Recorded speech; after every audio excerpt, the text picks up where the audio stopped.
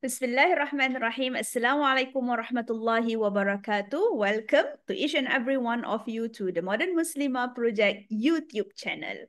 So my name is Ustazah Nazeerah and we have with us here Ustazah. So Nikmat will be addressing one of the questions that were posed to us during our last live workshop, alhamdulillah. So the question goes like this, Ustazah. If I want someone in particular, I have to pray tahajuud. When do I know to stop?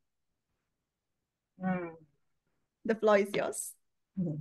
Interesting question and very brave of you to ask this type of question. Okay, it's good that you know and you are aware that you want someone in particular.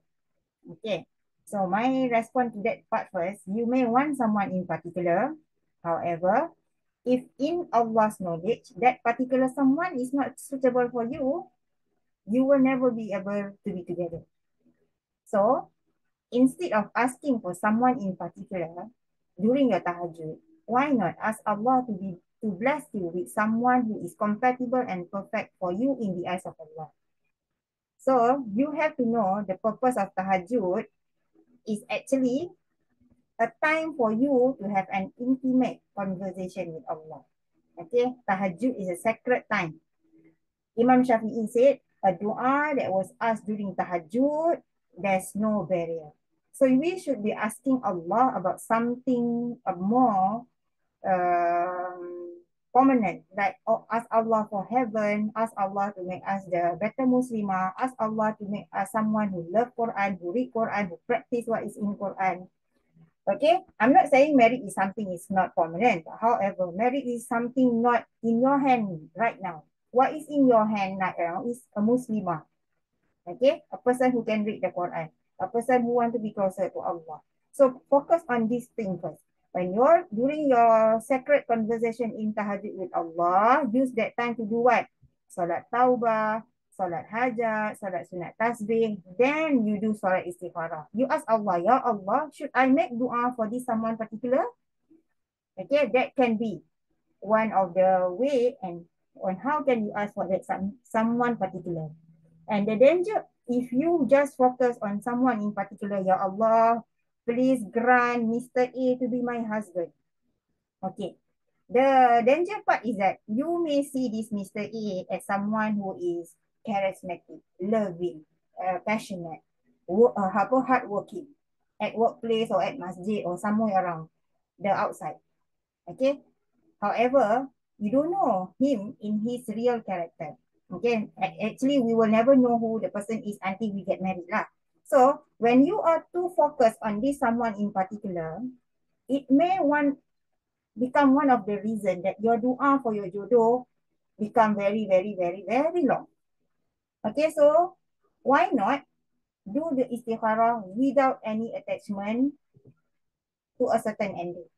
So my suggestion is that I really highly, highly encourage you to do, Ya Allah, please grant me or bless me with a perfect, compatible husband for me and my iman.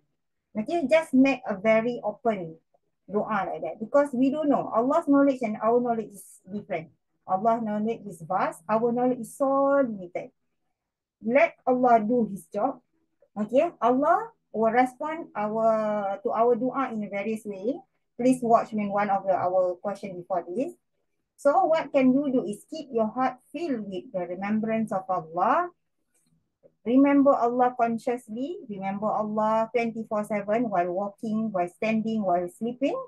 Okay, when you have a constant remembrance of Allah consciously, okay, Allah will definitely guide you to the best path that is the best according to Allah. So if you like someone in particular, Alhamdulillah, just say this dua openly to Allah. Ya Allah, I like this guy. If he's the best for my iman, allow us to be husband and wife as soon as possible according to your timing. But if he's not the one for me, take him away from my life or make me forget him or give me something which is better. So the last question is, when do I know to stop? I say stop right now lah. Don't ask for him specifically in front of Allah. Ask Allah the doa that I just mentioned. Ya Allah, I love this person. Okay, if he is the best for my iman, allow us to be husband and wife. If he's not the best for my iman, replace him with someone who is better according to your knowledge, insyaAllah. Okay, so when to stop, stop now.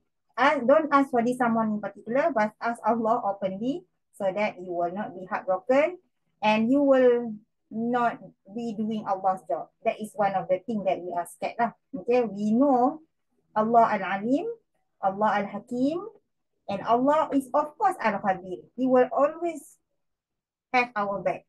So if we are the one who doesn't allow Allah to do his job, so how do you think your journey towards your Mr. Right gonna be smooth and easy?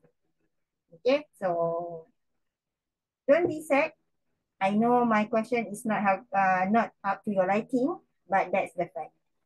Till then, Assalamualaikum.